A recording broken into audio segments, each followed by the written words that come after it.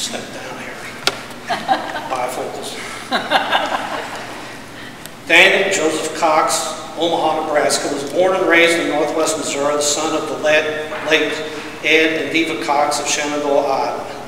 Dan graduated from Rockport High School in 1968 and entered Tarkio College that same year. For those of you who were attending college around 1970, I want you to think back. You see the man sitting in the southeast corner of the student union? He's wearing frayed bell-bottom jeans and boots. His long hair reaches almost to the plaid shirt he is wearing. His back is leaning against the wall and his boots are resting on the seat of the booth. Through his thick glasses, he appears to be staring at an open 3-inch thick book. Clamped in his teeth is the stem of his church warden pipe, and occasionally smoke emanates from his mouth. This is Dan Cox. During his tenure at Tarkio College, he pledged Alpha Lambda Sigma in 1970 and is of the charter class of the Delta Gamma chapter of Alpha Sigma Phi fraternity 1970. He was active in campus life. Dan received his Bachelor of Arts in English in 1971 from Tarkio College. In 1972 was a big year for Dan. He earned his teaching endorsement and he married his sweetheart, Nancy Fender, also a TC grad. He began his teaching career at Cardinal Community Schools near Eldon, Iowa, where he taught for 2 years.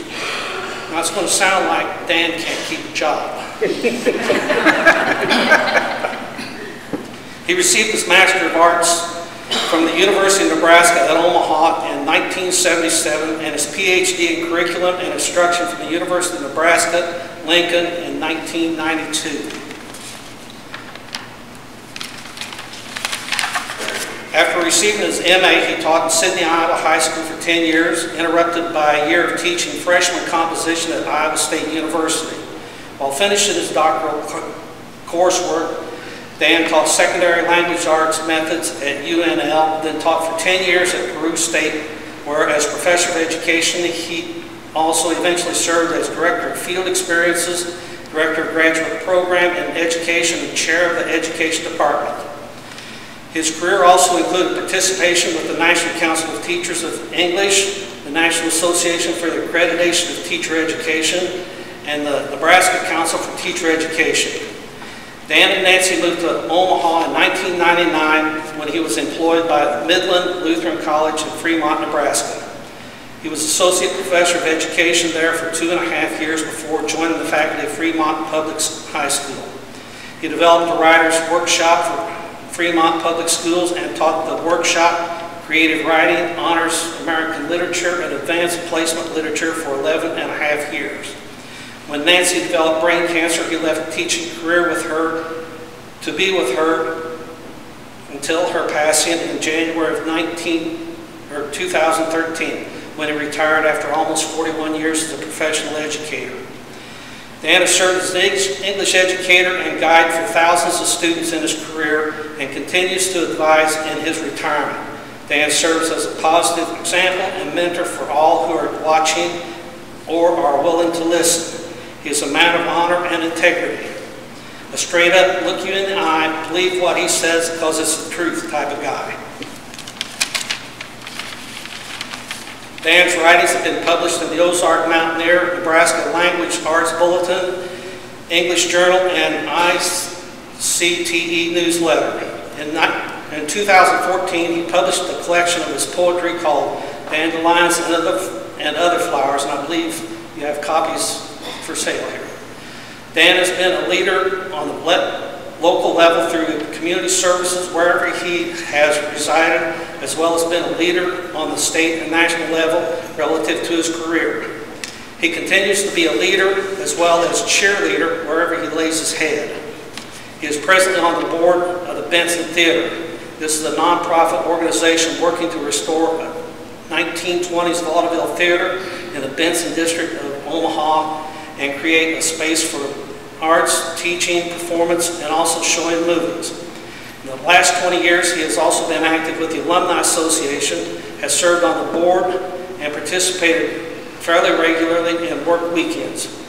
Dan continues to support the Rankin Project and the revival efforts of Tarkio College through his generous donations of time, labor, and financial support. Dan and Nancy have 2 sons, Clayton and Matthew of Omaha. Clayton and his wife Brittany have 2 sons, Keller and Connor, and a daughter, Quinn. Matthew will marry Emily Ingalls later this summer, and Dan will gain another granddaughter, Lauren. Dan has 2 brothers, Ben of Shenandoah, Mike of Tarkio, and several nieces and nephews, and great-nieces and great-nephews. Through one of his former students, Dan met Eleanor Shirley, originally from Sydney, Iowa. They recently married and make their home in Omaha and part-time in Keystone, Colorado.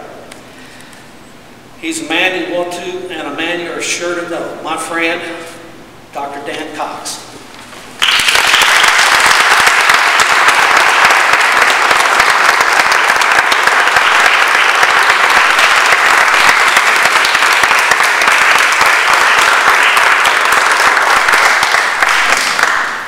I told you just to read what I sent you, not to add to it. I had to make something up to make you look good. I think you didn't tell them the truth. Thank you, everybody, for this award, this honor. It's been a ride.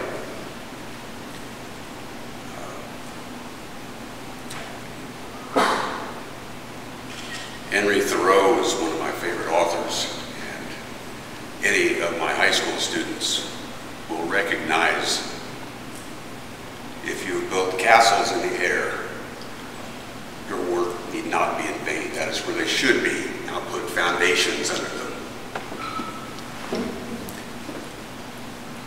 This is it.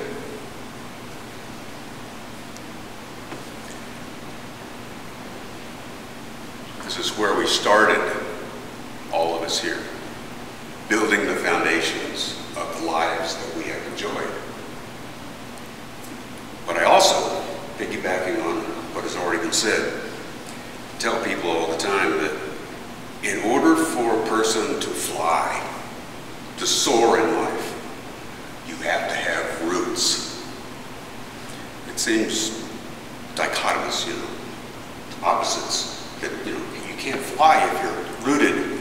I'm here to tell you folks, there is no life that rises unless it begins with a solid foundation. Right here.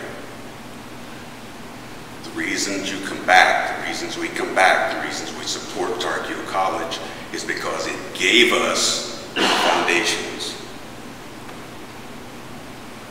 The idea that there were people who were going to be here for us, no matter what we did. Rise up, fall down. I don't know about you, but my brothers and sisters out here, as well as my family, were the first hands to reach out when I fell. And they were the first ones, like this, when I was flying.